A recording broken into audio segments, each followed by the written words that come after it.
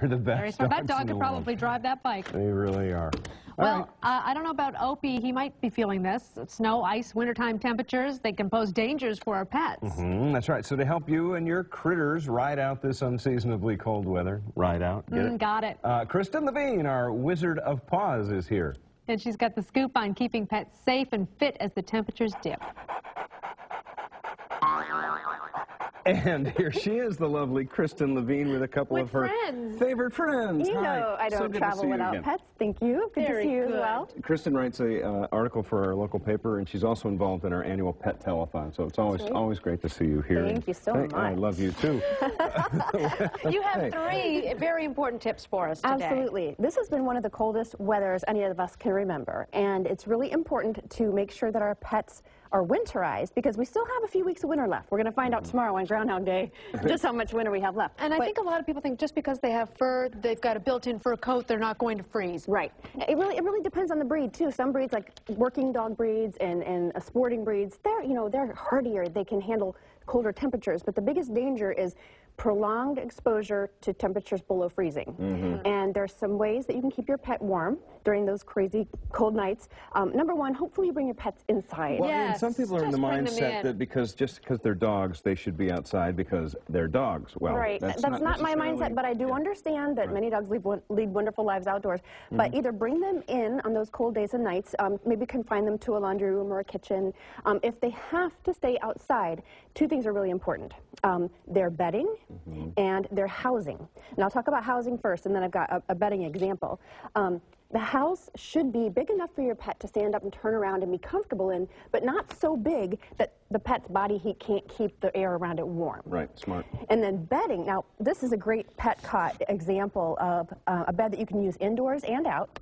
And what makes it so terrific is because it's elevated, air can get underneath it, and your pet's body temperature can heat the air around it. And so that's the important part, is the elevation. The elevation. It off the actual real cold surface. Right, and also if the dog is on a damp surface or cat, you want them off. Cold and damp do not go well together. No, they do not. Yeah, let's do that. Let's switch down. And then also you can. This particular cot has an all-weather mat that goes on top of it, but you could put a blanket or a towel on top as well. And the same principle works in the summertime too. It'll keep your pet cooler because it's elevated. So it's kind of an all year thing. You can watch for signs too in your animals. If they're shivering, obviously that's a sign. 4 big ones. Shivering, if they get lethargic, if they become kind of uncoordinated, and you might not notice this, but if their blood pressure or heart rate rises or decreases, that can be a sign that they are experiencing hypothermia. And what comes after hypothermia is frostbite, and that's very serious. We want to avoid that.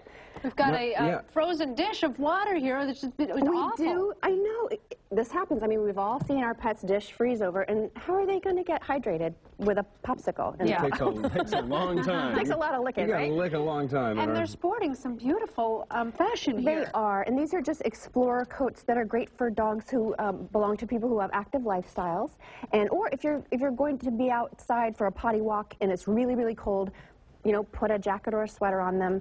And Dave, you're holding something that I love these booties. They're they're a little worn out. They're very cute, and sometimes you see these and you laugh at people who have their dogs in their little booties and their little outfits and stuff. But they can serve a very important purpose, especially if you live in a cold weather climate. They serve multi-purpose. Not only do they keep the paws warm like mittens, but also they protect the pads with this rubber backing from any salt or chemicals that we use to melt snow and ice. We don't want those getting on your pet's paws. We should mention these are both rescue dogs and wonderful pets. This is Josie and this is Lucky, and they're both from Pet Pal Rescue in Florida. And Lucky wants a drink, and darn it, that ice is just not cutting it. It's having a popsicle. Lucky's determined. Kristen, thank you. My pleasure. And these are both Lucky dogs because they've been adopted. Yeah, always great to have you here. They need to be adopted. They need homes. do? Yes. They're not adopted yet. Well, there you go. They're coming home. Give us a they call. should come home with me. You can go to daytimeonline.tv for more information, folks. Coming up on Daytime, no slouching. Simple tips to help you land a job. No slouching. No slouching. Oh, that's right.